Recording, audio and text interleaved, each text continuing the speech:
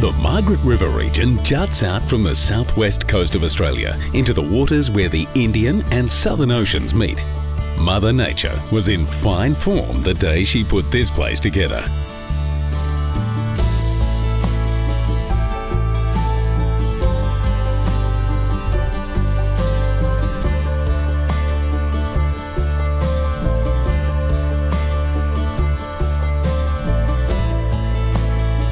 The Margaret River region, or Margs as the locals like to call it, is a place of abundance.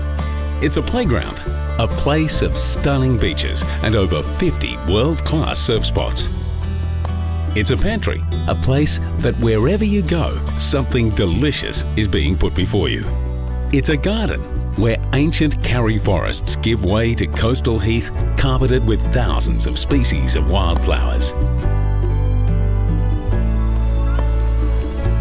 The Margaret River region runs down the Western Australian coastline for over 80 miles and stretches inland for a further 20. And the best way to explore this remote region is by car.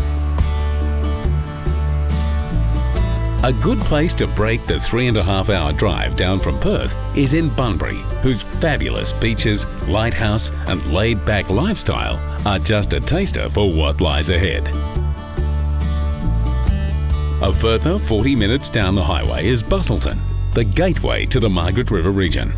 Busselton's jewel is her wooden jetty, the longest of its kind in the Southern Hemisphere. First constructed in 1865, the jetty has endured fires and cyclones and is today one of Australia's most unique dive sites. At the jetty's far end, take the 26-foot descent to the underwater observatory and experience the aquatic life that thrives amid the jetty's pylons.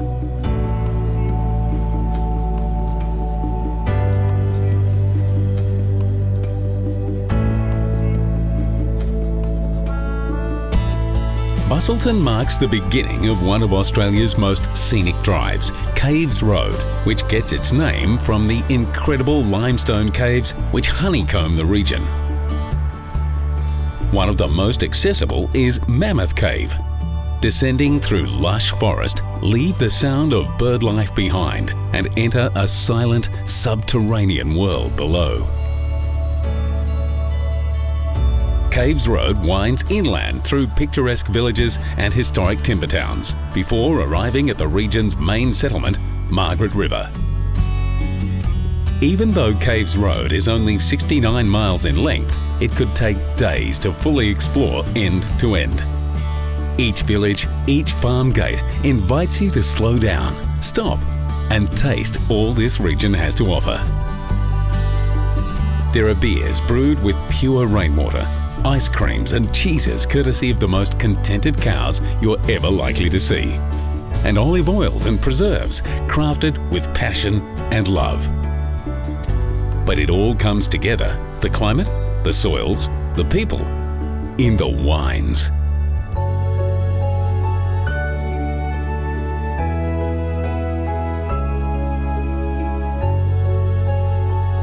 Surrounded by coasts on 3 sides and enjoying virtually rain-free summers, as a wine-growing region, Margaret River has been compared to France's famous Bordeaux region.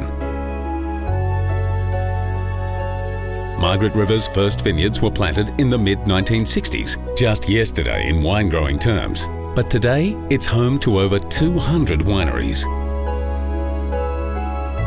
Cruise from cellar door to cellar door, sampling some of the most exciting Chardonnays, Shirazes and Cabernet Sauvignons on the planet.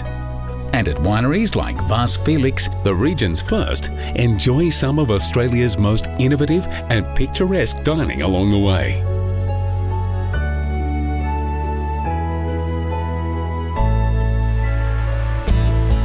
All along Caves Road are turn-offs to the coast, side roads to places that for decades were only known to local fishermen and surfers.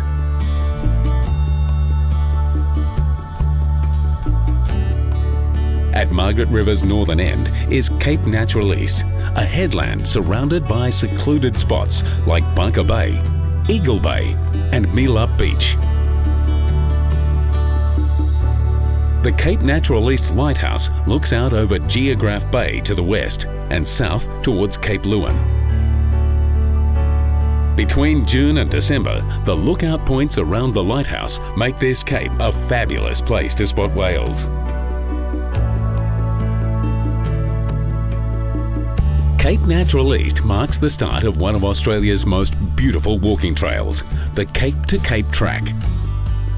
The track follows beaches and cliff tops and strings together many places which still retain their Aboriginal names. Places like Yallingup, which means place of love, and Borenup, the place of the male dingo. Then there's Hamelin Bay, named in honour of the French explorer who sailed along this coast in 1801, and Provelli, named after the monastery in Crete which gave sanctuary to a local soldier in World War II.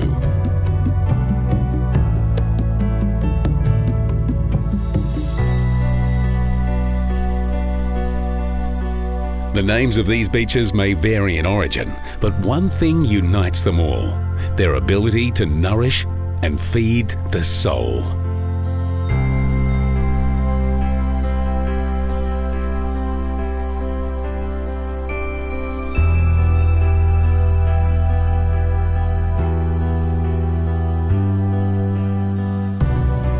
A great way to experience the coastline is to get out on water on a whale-watching cruise. Once hunted to the brink of extinction, today thousands of whales return each year to mate, carve and simply enjoy the warm waters of Margaret River.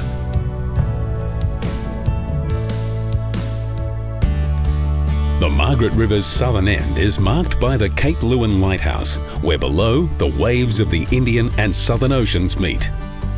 Once a team of lighthouse keepers toiled to keep the light burning. Today, you can climb those same stairs to marvel at the views and appreciate how the region has blossomed from one of the wildest and most remote places in Australia to one of the most welcoming. Margaret River is one of those rare destinations that's a feast for all the senses, with tastes, touches, sights and sounds you'll savour for the rest of your days.